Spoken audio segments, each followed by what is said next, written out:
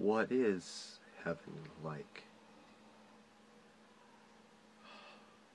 So do you really go across a bridge made of rainbows to get there?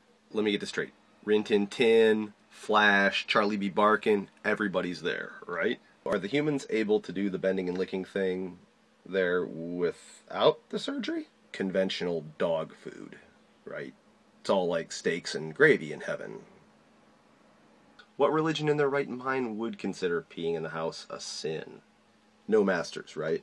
Do dogs and humans eat from the same table or kibble bowl, or how does that go down?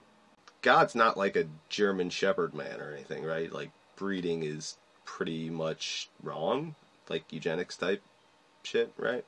Stay. Down. Good boy.